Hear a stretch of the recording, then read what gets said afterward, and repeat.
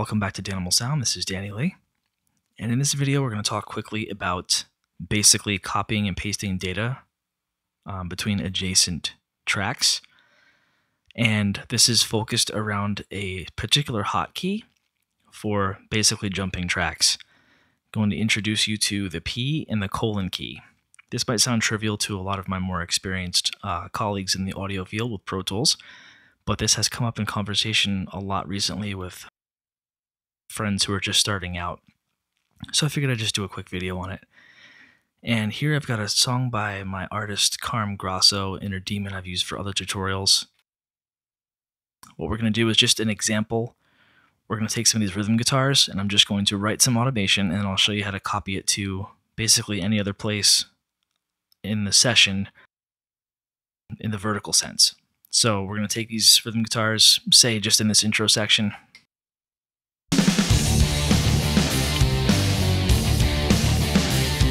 So we've got these two rhythm guitars here. They're basically the main left and right in this section. So I'm just going to write some quick automation here with my cursor. And we'll just duck the track. Maybe throw some other random moves in here. And this is just for pure logistical argument's sake. So now I got this move going on.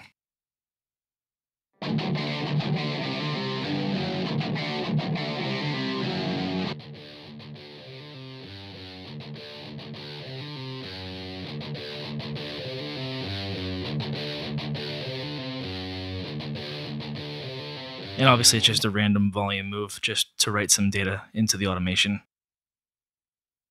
So let's say we actually like this idea and we want to copy it to the neighboring guitar part, basically the right side version of that same part.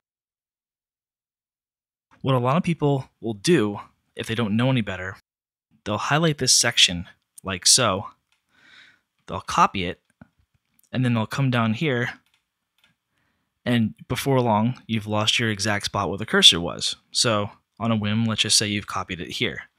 But now it doesn't line up with where you copied it from. So in order to make sure it locks to the timeline, what we'll do is we'll come back, we'll select this again, we'll copy it again,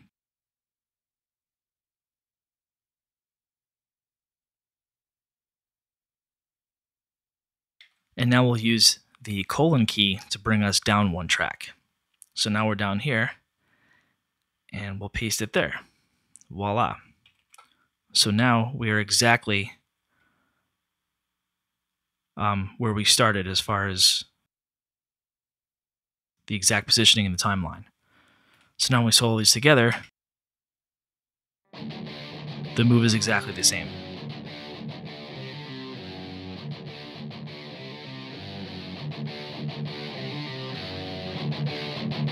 And just for argument's sake, if I wanted to copy this to the next track down as well, which is another sort of auxiliary guitar, it's still in my clipboard, so we just hit colon again, paste, and now all three of these guitar clips are following the same automation move.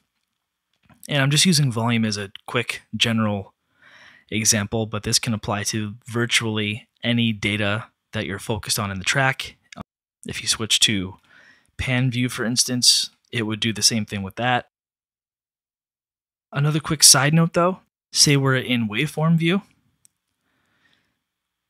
When there's actually a thing in the preferences about this, but I have it set up in mine where if I'm in waveform view and I copy this particular clip and paste it, it actually